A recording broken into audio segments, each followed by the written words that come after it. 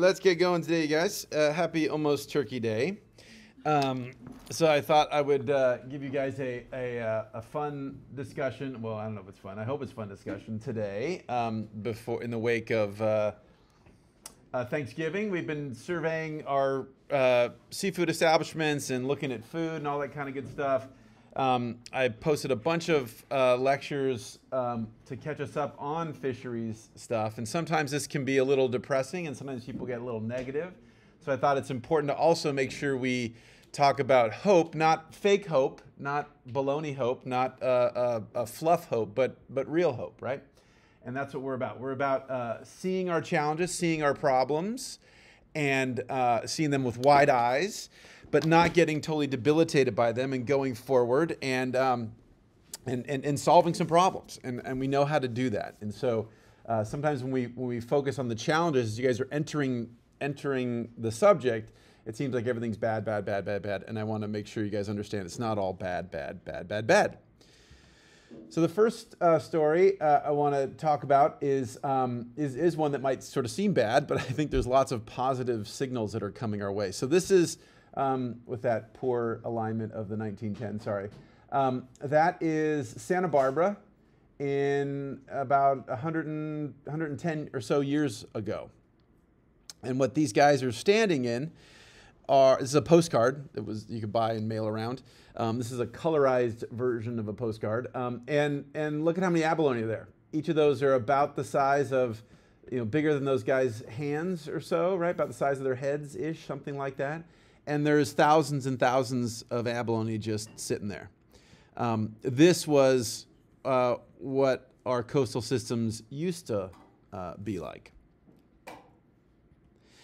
This is in my own family. I think I've told some of you guys a story, but my family, when I was young, my family in Northern California, we used to go get food each for the year from the intertidal. So we would also get abalone, and it was a tradition. So the whole family would go up. It was a bunch of different people, and there was different roles. And the men would go out in the intertidal, snorkel, free dive, and pop abalone off of the shallow subtidal and bring them up to the kids, and the kids would run them up the cliffs, and the women would be up at the campsite and they would be prepping the abalone. If you guys haven't eaten abalone, this is strange to me, but I know a lot of you guys now haven't eaten abalone. What you're eating is the foot, the muscular hold on thing part of the animal, right?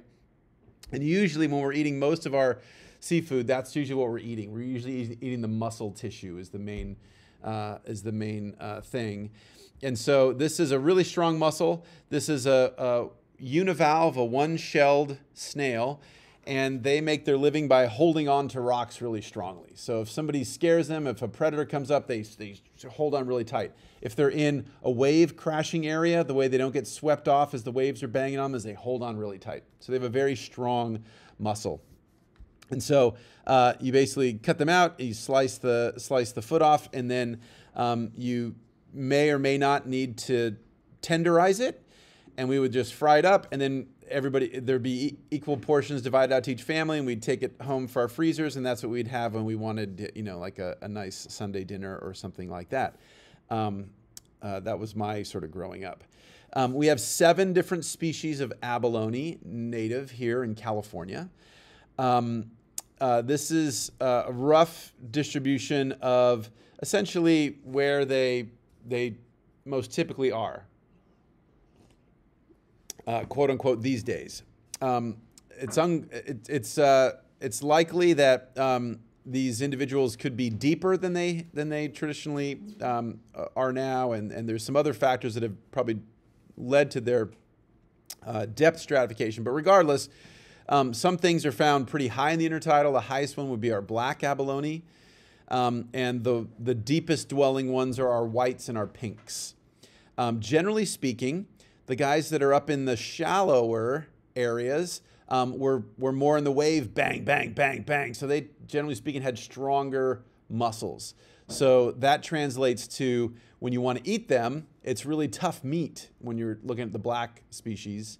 And there's basically a gradation from the upper right to the lower left with how tender the muscle is. So the white abalone, you pretty much wouldn't need to tenderize at all. The black abalone, you need to pound it a lot to make it easy to eat and fry up or do whatever you're going to do. So this is the distribution roughly, sort of generically across California. Here are the ranges of where these guys extend. So most of our abalone species extend down into Baja California Sur, and they go up at least to Point Conception, and then some species extend the whole length of California, and pintos go all the way up towards Alaska. But basically, yeah. So this is our distribution. These guys have these are a classic critter like we've been talking about in terms of many of our marine species that have a so-called open population or an open population dynamic going on. They have their broadcast spawners.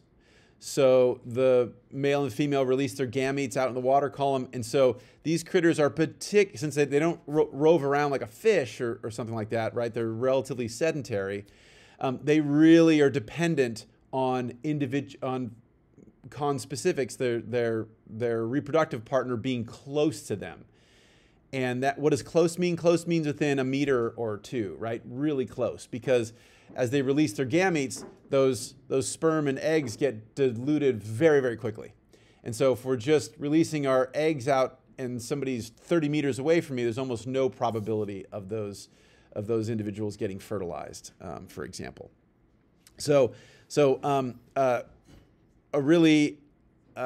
sort of setting up for potential problems here, right? So critters that are relatively easy for humans to get, right? Relatively close to us. Tasty and high protein, so a valuable thing to eat. They have density. There's some level of density dependency in terms of their reproductive output. All these things sort of perhaps predispose them to maybe being a critter that maybe we would over harvest or over exploit. And so they can be quite big. So you see this guy right here holding a couple, gigante. These are like massive, right? These are insanely large. The lore, which is wrong, is that you count the number of excurrent siphon holes, these little holes here where they can blow water out, and that's how old they are. That's not right. It is true that the more holes, the older they are, but it doesn't correspond necessarily to an annual or a constant rate. Izzy? The correct way to age them is probably to slice them open and to do a cross-section of their shell and look at the layers. So we have regressions for on average how big they are, but just by looking at it, you can guesstimate, but you can't tell from any external surface their age. But I would say these individuals, so an individual that's maybe the size. And again, it's going to depend on food and environment and all this kind of stuff. But roughly, basically, an individual the size of your hand is probably on the order of 5, 6, 7 years old, depending on which species we're talking about. But something like that. And so, and obviously, as with most species, there's a non-linear growth rate to these guys. So who knows how old this guy's holding on? I don't know, 50 years, something like that. Sort of long-lived critters. Now we've known, so there's been some signaling that there's been some issues for a long time. So these are this was just article appeared just as WSN was wrapping up in the Monterey Herald, and this is basically about this individual that helped collect the first white abalone in terms of scientific collecting, and brought it to some scientists collected it down south, brought it to some scientists up in Monterey, and they eventually determined it was a new species that became our white abalone species. And so this is an effort to properly name it after this fisherman who was Japanese, and at the time the guy that got the credit was a white scientist that did the naming. Not because he was trying to do that, but the way the institutions of naming worked, you name the scientist, not the person. And so there's an effort now with this gentleman's family to correct the name to properly reflect the contributions of everybody that helped with this. But the point is, we've known for a while there's been some problems, and as you can see right down here, which is the general trend, as we've seen with many of our fisheries, not a lot, and you guys saw this also with your fish banks gaming example. So not a lot, and then kind of goes up, and then that sort of starts to dip or doesn't grow, and then we bring another species in, and that goes for a while. That starts to dip, and we bring another species in. We call that serial depletion, right? We switch from one species or one resource to another, just sort of keep going, and sort of keep paying the bills, as it were. But and then the other pattern is that things decline as we go through time. So we did not see this on our Central Coast trip because we cannot see this because this is closed and it's now locked. So we can't even sort of sneak in and take a quick peek. This is, for those of us that went on the trip, this is about 10 minutes south of Rancho Merino. This is in Cayucos. And this is what was known as the worst name, the Abalone Farm. Because it sounded like a great name, but whenever you try to search for the Abalone Farm, you could never find it in terms of search engines because everything in the world is called the Abalone Farm. But this was the Abalone Farm, started in the 60s. And this facility farmed red abalone. So you recall we have 7 different species. The main one that people have been farming now is red. And so we've been doing, we know how they complete their life cycle in culture. We can induce them to spawn. We can get those, we know what little microalgae to feed, what phytoplankton to feed the baby veligers at different stages. We know how to induce them to settle, etc., and how to feed them. So we can do a whole life cycle of red. And so that's what they grew here. This is a massive facility. This was the largest facility in North America. For decades, and this was also so what we call spat. So here we go. Here's the adult. Here's a little embryo floating around, everything. And then when they get to about this size, where they just start to settle, little teeny tiny guys like the tip of a pencil or pencil tip to eraser sort of size individuals, we call those spat, and those are usually the size that other abalone farms that don't have the ability maybe to go through the whole life cycle but are trying to culture these individuals, they will buy those propagules. So the abalone farm was also the largest supplier of abalone in North America to other farms. So they were really, really important. This was created before the Coastal Act. So as a consequence, it was relatively easy to start. It is very, very difficult to get aquaculture going in today's policy settings in California. So when I started teaching this class, we had about 13 or 14 different aquaculture facilities in California. Now we're down to about 9, or maybe even, well, yeah, it's starting to change. But as of a year or two ago, we were down to about 9. So one of the things is these guys have a seawater system. So this is, if we'd been able to see this is a flow through seawater system. So this is, again, for those of us that went to one on the trip and saw the Cal Poly Pier facility, same idea. So we suck water in and have water go once through the whole system. So the water goes through where the starfish are and the sea urchins and everything, and then flows back out to the sea. Same thing here. So this water would be pumped up right here, go up here. This was the rearing facility, and then the water would go down through a series of channels, go down. These are all holding pens for adult abalone or growing up abalone. And then would be dumped out in the sea. And so this functioned for a long time. Very close, very difficult to make ends meet. Even though abalone is a relatively expensive thing, you can sell it for a relatively high price. It's still an expense. It's a very labor-intensive process. And so most of our abalone farms have moved overseas to where labor is much, much cheaper. And so the biggest cost actually for these guys, though, even though labor was huge, the biggest cost was, anybody want to guess? Labor was huge, but there was another massive cost for them. Yes, exactly. So the electrical demand. So there's a big pump that had to run 20, and this is, I should know, I don't know how many tens of thousands of gallons would pump, an hour through this facility. But this is huge seawater pump, 365 days a year, nonstop, always going. And so the electrical demands of the pump were huge. So several times these guys, and for reference, PCH is right over this hill over here. So PCH is just on this, to the right of this image. They tried several times to put solar panels here on the hillsides, and also they proposed a couple windmills. The Coastal Commission banned them. Why might you guess the Coastal Commission would not allow solar panels or wind installations here? Oh, okay, maybe ESHA. Okay, good guess. Maybe there's some sensitivity going on there, but actually that was not it. But that's a good guess. Is he? Like an accessibility issue? Accessibility? Good question. No, because this is private property. This is a family-owned parcel. Viewshed. Viewshed. Is that what you're gonna say, Stephen? Okay.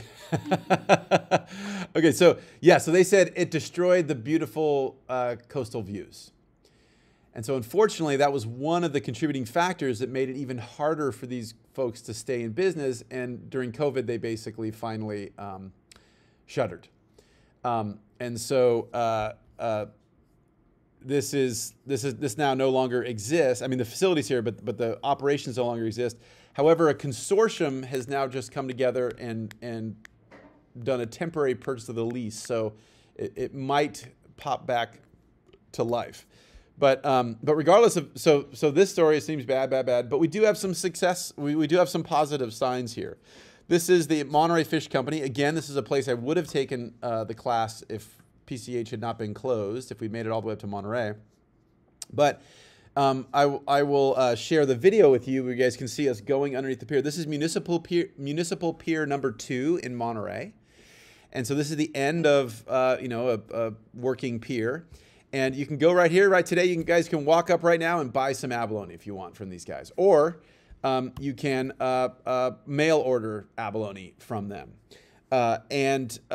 These folks have cut a hole. If you walk in here, there's a hole cut, and you can go down. I mean, not normally, but with the class you could have, but the public can't do this. But you go down through this ladder, down underneath into these platforms underneath the pier, and they have all their abalone growing in cages there. They harvest local kelp, stuff the kelp in the cages, and grow their abalone right there underneath the pier. And so you can go ahead and get that stuff. And there's been a great surge now in trying to respond. So our abalone populations have crashed. Let me make sure we're all on the same page. So our abalone populations have crashed. One, over exploitation. So one, we took way too many, as you could sort of maybe estimate by my family and or Santa Barbara, we took tons of these critters out of the sea. So number one is over exploitation. But in recent years, we've had other threats, and we're seeing this more commonly in a lot of our coastal management issues, especially with biological populations, which is it's assault, and then another assault, and then another assault, and then another assault. We see the same thing with disasters. And so one is over-harvesting. Two, we're seeing issues related to changing climate. And one changing climate, which is changing their food resources. So we've heard about these heat waves, so-called marine heat waves. The famous one about 6-7 years ago was called the blob, but the general phenomenon is the ocean water is getting warmer and staying elevated for much longer. We've seen this most dramatically this last summer in Florida with our coral reefs, where the water just got insanely hot for extended period of time. And I found out at WSN that Florida finally left its heat wave 3 weeks ago. So the aberrant marine heat conditions in the Florida Keys that started in early summer have not, only now we back to sort of background water temperature levels in those areas. So marine heat waves, and that makes kelp weaker, and that makes their food source less abundant, so that makes a problem. And then another one, most exemplified by the black abalone, which is disease, the spread, either the expansion of diseases that used to be here, or the introduction or the spread of new marine, or not even marine, but just new diseases, right? And so in the case of black abalone, we used to see them, again, when I was in grad school, these would be all over the place in certain areas, greens and blacks. So we'd go to the intertidal out of some of the Channel Islands, and there would be, you know, like in our classroom here, there might be, I don't know, depending on where we are, like 1,000 abalone, say, in the one of the intertidal bands kind of thing. Now there's very few. And so the issue there was the explosion of this rickettsia-like disease that basically messed with the digestion, the ability of the animals to eat food. And so essentially it was also called withering foot syndrome, because when we'd find these dead individuals, you'd find them in the intertidal, and their foot would look shriveled up. So this is an intact foot, and this guy's like trying to grab onto something. He's alive. Imagine the foot about half that size and really, really discolored and weak. And so it manifests as a weak foot, but really it came from just basically starving to death, essentially, what was going on. So now we have responses to this, right? So we're beginning to see some recovery of some of these populations. We're beginning to see some resistance to some of these individuals, and we have pretty active culturing.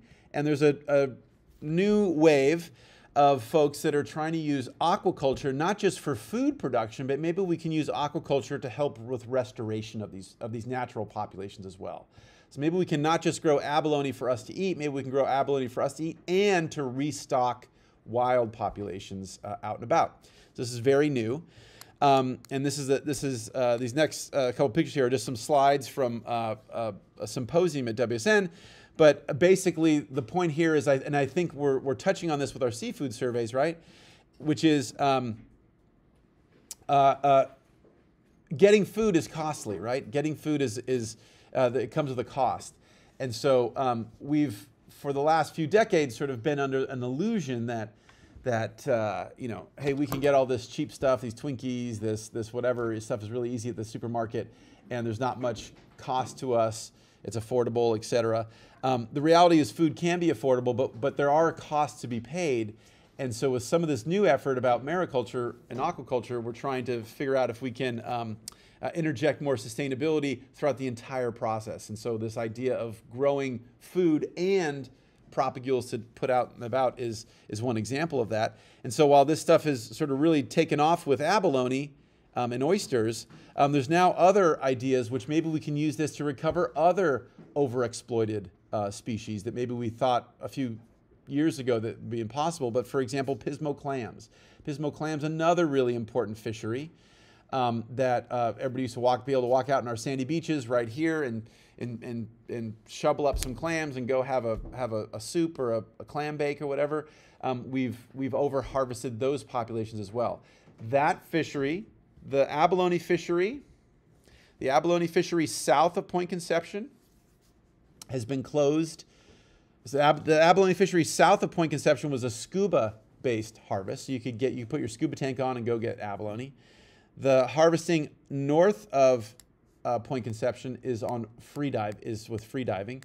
Since 1997, essentially all harvesting of abalone south of Point Conception has been closed because the populations are too low. You can still harvest in Northern California, but only certain populations, etc. And that's relatively limited. The same is for pismo clams. So pismo clams, the fishery's been shut down for several years, but we're starting to see signs. These are average signs. We're starting to see signs of recovery of these critters, which is cool. And we're starting to see a movement for, this was actually during WSN the other weekend, and so unfortunately couldn't go check this out, but this is really cool. So this is a sustainable seafood festival, not in Malibu, which they should be in Malibu and Santa Monica and Oxnard and all those great places, but this is in South Central. So this is in a community not at the beach, right? Not necessarily typically associated with seafood, but trying to talk to people about the value of healthy, affordable seafood and the benefits of eating, seafood and all that kind of stuff. So cool stuff is happening, and this stuff is happening because we're responding to one of our stressors, right? We're responding to the over harvesting, and we haven't given up. We've said, hey, maybe there's some other approaches. We can limit some of the wild population extraction, and we can encourage the growth of these individuals and other systems. And now that we've figured this out, maybe this is a cool tool we can apply. So the notion that everything is doom and gloom and it's all over is totally wrong, I would suggest. I'd also say there's all kinds of other examples of successes that we've had in terms of coastal. Does that make sense? I'm kind of going fast here, but any abalone questions? I'm going to pivot away from abalone now. Yeah, Stephen. So they're endangered, but people still eat them? No. Where are we? White abalone. Here, let's go here. White abalone are our first marine invertebrate that went on the endangered species list. So white abalone are endangered. Whites and pinks are endangered. These other guys are not endangered. There's some talk of listing black abs as endangered, but the rest of these guys are very low, but they're not technically endangered. So the ones were mostly historically the ones in recent decades people mostly have harvested greens and reds, and so that when people right now, if you and I go up to Northern California and we go to harvest an abalone, we'll get a red abalone is what we'll get. Yeah, sorry, maybe I didn't make that clear. Cool. All right. Okay, so the other thing that's important to keep in mind is that we do have successes, right? We have successes. So coastal water quality. I didn't give you guys my sort of somewhat gross lecture on on coastal water quality, but back in 100 years ago, what we now call Baywatch, the lifeguards in Santa Monica and in Venice and in the greater Santa Monica Bay, they would get really, really nasty. They get cholera from jumping in the water to save people. So we're talking raw sewage flow of, hundreds of thousands of people a day, raw sewage going out into Santa Monica Bay. And the same thing was in many areas. That was a huge problem. As we start to do more sanitary treatment of waste into the 30s and 40s and 50s, we still were pumping out huge amounts of nutrients from our sewage treatment plants into the coastal zone. One of the things this led to was a massive bloom of phytoplankton, right? Just where we were fertilizing the nearshore ocean. And that sedimentation from bad coastal management practices, sedimentation and nutrients, basically meant our kelp was fading, our kelp was disappearing, just because light simply couldn't get to the bottom. And so it was dark. Instead of being a highlight environment, it was in effect, a shaded environment. And so by cleaning up a lot of our discharge, point source discharges, especially from our sewage treatment plants, and working on better sediment management practices, we've seen the water quality improve to the point where kelp was coming back and doing all that great stuff. So we do know how to do some of this stuff. Kelp is currently getting hurt again because of these marine heat waves, but the point is we were able to clean up a lot of coastal water quality. Is coastal water quality perfect? Do we still have pollution out there? Yes. Do we still have problems? Yes. But compared to where we've been over the past few decades, it's awesome. It's gotten much, much better. So just because we're not perfect, do not take away from that we've made zero progress. We've done a lot of good things, especially here in Southern California. Another great example of success is the management of a global pollutant. That would be our ozone hole. So again, I think I've told some of you guys a story, but when I was in your place, the thing that was going to end the world was the ozone hole, right? Which is growing. And it's not, we call it the ozone hole. It's more of a thinning of stratospheric ozone, right? It's not a quote unquote hole. It's just a massive reduction. And talk about utter collapse of surface ecosystems in Antarctica, with a massive increase in UV rays because we wouldn't have the ozone hole to protect those critters, and all kinds of problems and everything. We came together, and with the Montreal Protocol, voluntarily with these countries across the world, we agreed to stop and or phase out the chlorofluorocarbons and halogenated compounds, different things that impact our ozone hole. And the ozone hole is recovering. It's still being impacted from those decades of our releasing of these very long-lived chemicals into the atmosphere, but it is recovering. And so that's a success story, right? No one was forced anybody to do it. All these other countries had to work together, and it worked, right? So we do have models for successful collaboration, even on very wicked problems like that. In terms of combating invasive species, we still have invasive species. They're still a major threat. They're still causing all kinds of problems. But we do have protocols now to deal with things like ballast water and stuff of that nature. So we're doing well. The California Coastal Act, for all the problems that the Coastal Act says, like, oh, you can't build any solar panels because people might see them, you know, all those kind of things and all the frustrations. It's still, I would argue, on average, been a massive positive for our state and has led to, or helped us avoid some of the worst of the potential development pressures that were going on.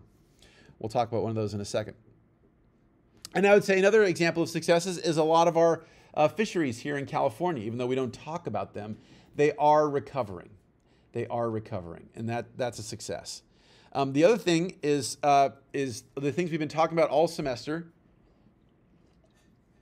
Right, the coast really is real. This idea of the coast, of different behaviors of people and economies and things at proximate to the sea versus far in from the sea. And we went through this, went through this.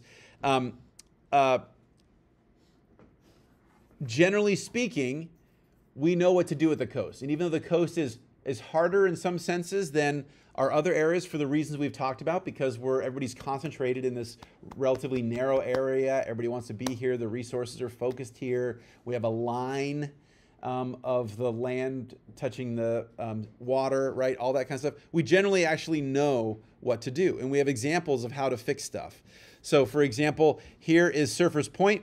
This is a case study that people use across the country, right, as an example of how to do managed retreat appropriately and in a way that brings multiple benefits for different communities, et cetera.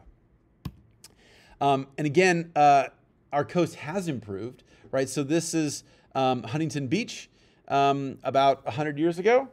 I would say we still have active oil extraction, but not the same intensity. And we have lots of people going to the beach still and using our coastal resources still. Coastal access is an ongoing issue with the Coastal Act. We've seen lots of, for as problematic as that can be, nevertheless, the access points we have preserved are because of the Coastal Act. And one great example was last night.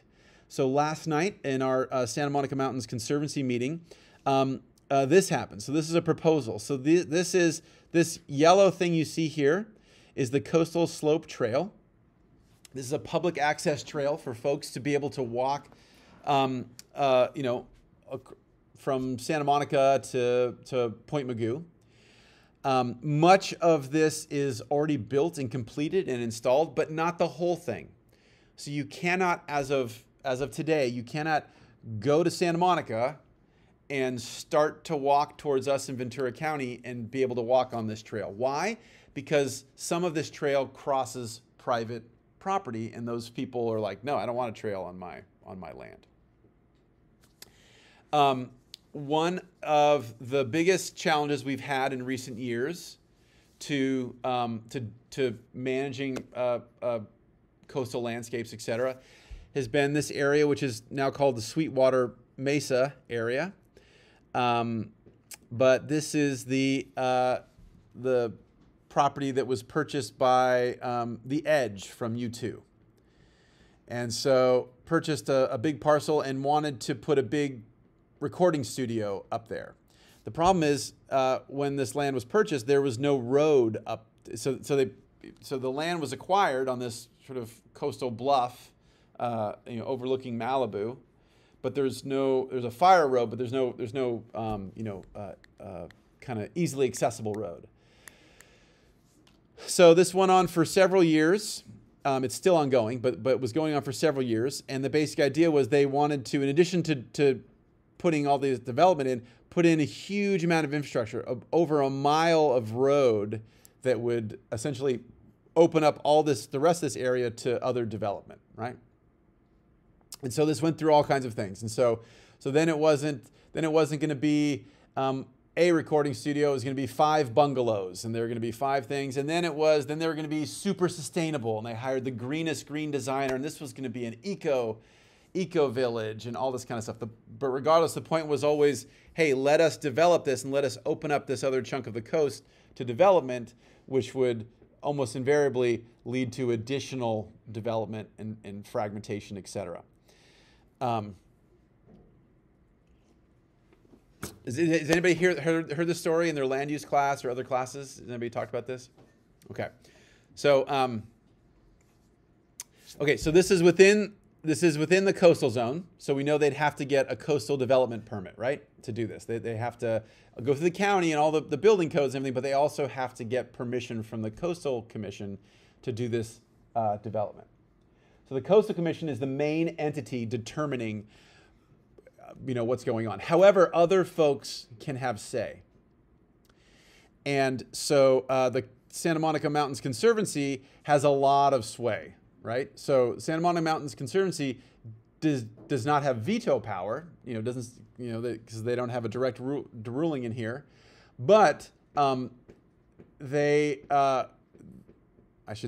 we wrote a letter saying we did not support this particular development.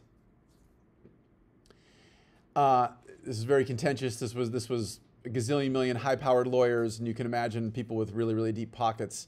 And so they came back to us and they said, hey, we know that coastal access is really important to you all, and you want to have the public be able to access the coast. And the answer was yes. And the answer was, if you drop your opposition, so it didn't say we had to support this development, but if we simply drop our opposition to the development, perhaps there would be some land that would be made available to you that you could either get for free or be allowed to purchase. Not just this part of the coastal trail, but these other parts that we know the people. Okay, so I'm paraphrasing now, right? So I'm not speaking as a public person or whatever. Right? I'm just speaking as a scientist. So people that hate you, people that don't like your organization, people that don't want you around at all. And so there's no way in a million years they're ever going to sell you their property. So you'll never, ever be able to complete the Coastal Slope Trail. But if you drop your opposition, we guarantee that they'll be willing sellers, right? So really, really sophisticated approach, right? Really sophisticated approach. So a really smart landowner, understanding what the public agency was trying to, ultimate goals were, but sort of a Hobbesian bargain, right? So I won't tell you how I voted. I'll just say that the Conservancy opted to drop our opposition in the most contentious hearing I've ever been associated with in 20 years. It was an extremely close vote. It was like 1 or 2 votes. It was a very divided group. Normally, these types of boards almost always act in unison or almost near unanimity. This was a very hard thing. And so anyway, so long story short, they eventually secured their coastal development permit, so the Coastal Commission allowed them to go ahead, but they hit other roadblocks, which we don't have time to go into right now. Hit other roadblocks, and it's not been developed. So last night at the Santa Monica Conservancy, we had a presentation for these chunks of parcels. This is not in it yet. This is a few weeks away. But these 2 parcels over here, which include parts of the Coastal Slope Trail, we voted to allocate $10 million to buy 150 acres that includes these 2 parcels. And while we shouldn't put the cart in front of the horse, there's a decent chance that this parcel and this parcel will also be made available in the next few weeks. So we've gone from something that looked like a massive, incredibly deep pockets, very sophisticated landowner, really wanted to develop this chunk of the coast and fragment this part of the coast, to 10 years later, it looks like there's a decent chance that this will get turned over to full public control, right? And public access. So that's a victory. It looks dark, right? It might at the time look like, oh my God, we're never going to be able to do this, or we're always going to lose, or this is pessimistic. But I'd say coastal access actually on the long term is winning, even though it seems like we have some difficult battles ahead. Cool. Can you build the road still? No. No road. So since the development got blocked by something else, do you guys still get access to those areas that they guaranteed you? So the smart lawyers said we would get access to that if they're allowed to build. So they didn't build, so that never really manifested. But I would say that yeah, so that was sort of like one chapter. This is sort of a new chapter. It's just opened up in recent years. Is there any way that like other organizations can bid for that land? Oh yes, it's going to be. Well, okay. So what we voted on last night was $10 million because the decision needs to be made by the end of December. So in this case, so we're not privy to all the details, but okay. So how these public land acquisitions go. You have an appraiser, like the public agency has an appraiser, the landowner has an appraiser, or several, and they go and they say fair market value is X, and they your guy has the estimate, my guy has the estimate, and then we come to some agreement, and so the appraiser say, okay, yes, it's worth whatever millions of dollars for this many acres, right? And so that's happened. As to the actual negotiation, so that's sort of agreed upon. But as to the actual negotiation with the agency, that's not public, right? Because if it was all public that I was saying, hey, I'm going to give you $5 million, the next guy would go, oh, I'm going to give you 6, right? So we don't know the negotiations until they're over, because they happen in what's called closed session. So it's not a public, it's a public agency with lawyers, but it's not publicly available. That's still going on. But the motivation here is the end of, as often is the case, an end of the year tax lawyer thing. So the owners have some reason that avoiding taxes isn't the right way to say it, but they want to get some credit for the amount of taxes they have to pay, and so that's why they're trying to do this by this end of the year time frame. So we'll know in a few weeks what happened to this story, and it also will probably set up the other parcels also getting acquired. But the thing we voted on last night was for just this first these first couple chunks here. That would be the first sort of I wouldn't say dominoes, but potentially the first dominoes, and then these other things may well follow in succession. But to answer the question, usually it's multiple with this expensive stuff. It's usually multiple agencies. So the Trust for Public Lands, or the Wildlife Board of California, other entities. Sometimes organizations like the Nature Conservancy. Sometimes federal agencies like the National Park System. We would come together and sort of have some agreement. And sort of divide the costs so that it's not like one agency has to buy this or one group, even though ultimately it might be one group that maybe the Park Service or somebody that might manage it, or MRCA that might manage it. There oftentimes are many players in the acquisition phase. So like these land parcels, they just get turned over to like the public, and then people can buy them. No. Oh no. Okay, so. No. Okay, so let me explain. So this is, so if the owner so say the person that owns Plot Red, right, the Sweetwater Mesa, it's their property. They can do whatever the heck they want with it, right? They could say, hey, LA Times, do a story on this. I want to raise $1 gazillion million, right? Like put me in hot property or whatever they call that stuff, right? Or could just list it on Zillow or a major listing service or something like that.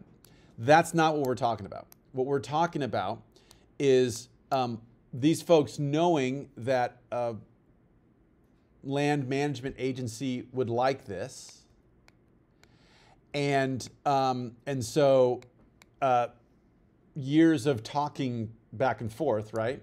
And saying, hey, if you ever do sell this, talk to us first, right? And so if the, how do I say this? If the people really don't want to do conservation, they would say, yeah, thanks, I'm not talking to you, right? And then it would be on the open market, at which point an agency could bid on it just like you could. That almost never happens, because then it's like the agencies don't have the ability to kind of like, oh, you're going to bid $1 million? I'm going to bid $2 million. You're going to bid $3 million. It doesn't really, like, we have to get all the finances, and we can only pay fair market price. Whereas you might pay another $500,000 over to get a house, right? Because you want the house. Agencies aren't allowed to do that. They can only pay the appraised cost. However, in these kind of situations, it's usually someone that has some interest. Like, well, you know, my family grew up here, and it's a beautiful piece of property. I would hate, you know, I kind of like it to be, you know, stay the way it is or something like that, right? And then in some cases like this, there's also maybe a time issue where they want some tax benefit by a certain time window, and so they want a guaranteed sell kind of thing. And then there are other things. So if there were a lien on this, if this person had a piece of property that they had a bill they didn't pay or a tax, something they didn't pay or something, then it could be that an agency might have what's called first right of refusal. So they might be the first one at the trough to sort of start to bid on it, but that's not the case with this one. Cool?